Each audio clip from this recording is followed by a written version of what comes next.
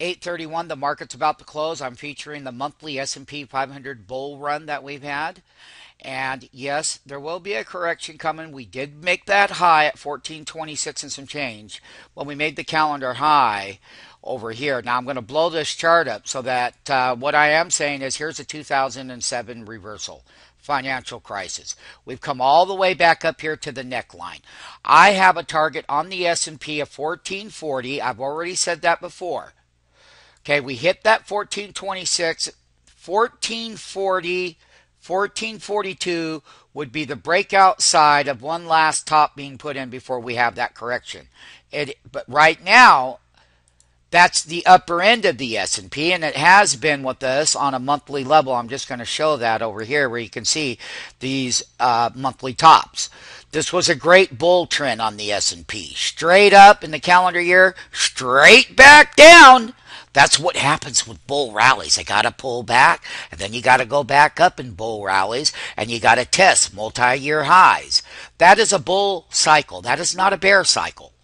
The economic data may be a bear cycle, and all the stuff going around the world may be very bad, but as far as our business right here, this S&P 500, here's 1474 up here. Of course, this is going to be year end. What I am telling people in the shorter term, 1426 is going to be a wall of resistance right here in the 2008 monthly sell-off that started right here. So that's where we came up and we hit that and we dropped right down in this monthly bar. Now, we came off of the bottoms here in this S&P, straight right back up in the month of August, and we're going in the month of September. I'm going to draw a horizontal trend line right there. That's 1440 on the S&P. That is the top of that wick from that 1426, which was a multi-year calendar 2012 high within the S&P bull trend. I'm telling you, it's going to have such a wall of resistance at 1440, and we're currently overbought, not as much as some of the other indexes are. We're at 87% on a monthly level on the S&P. There will be another bull trend pullback in this whole cycle. There will be another pullback, my friends. And we just closed on the S&P, the closing bell. The month of August is over. The dog days of August are gone. Everyone's on a holiday weekend. I wish them a very good Saturday, Sunday, and Monday. And once again, the S&P has had a 2012 bull. It started here at the bottom of the calendar 2012, parabolically up. We called the reversal. We got the live videos. We said that we were going to get a great correction. Every bull has to have a correction. And every bear has to have a bull rally.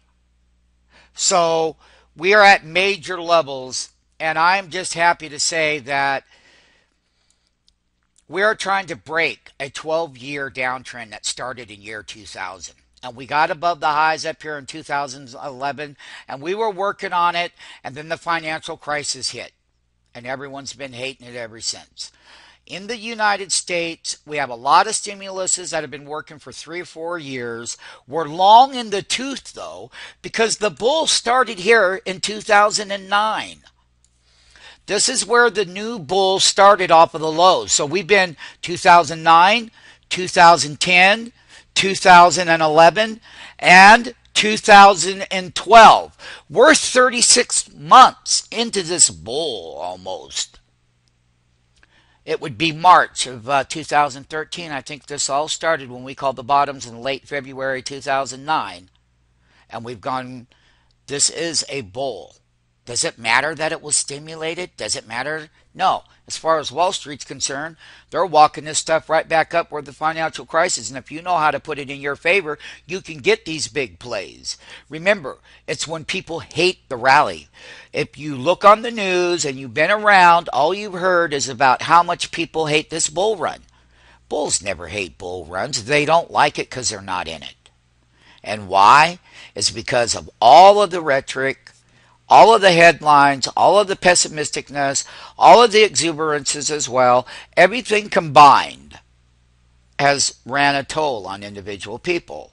But I will tell you that whether bull and bear trends are done in high frequency models, and there are hardly very few people that are left in the markets except for the bigger professional community, people like us that have been around 30 years now. And we know what we're doing here. We knew when to get short over here. We knew when to get long here when it didn't want to break it. That is you got 3 months to the upside. You have 2 months pullback in 3 months. So out of the full 8 calendar months, you got 6 months bull and 2 months bear. And it's not a bear per se. It's just a bull has to have a reversal and shake out the buyers and then go higher. So out of the 8-month cycle, 3 months up, 3 months up, and 2 months down. That's 6 to 2. That's why the S&P 500 is overbought. It will come down again, and we'd like to see it come down all the way right above, let's say around 1332, 1325 area, right here on this 20-month moving average. And that the bull top of the 8th month, 8 months of this calendar 2012, that's a major update. 3 up, 2 down, 3 months up. That is bull cycle. Thanks to Ben Bernanke's today's speech, we'll be watching exactly what that S&P does. Can it break our numbers at 1426? Can it get to 1440? That's my target on the S&P and has been all year in the very shorter term. Now, if we could pull back down here right around this level of 1300 again, this calendar year, starting September, October, November, and then December, of course, but pull back in this bull and then set up and break up toward 1475 on the S&P.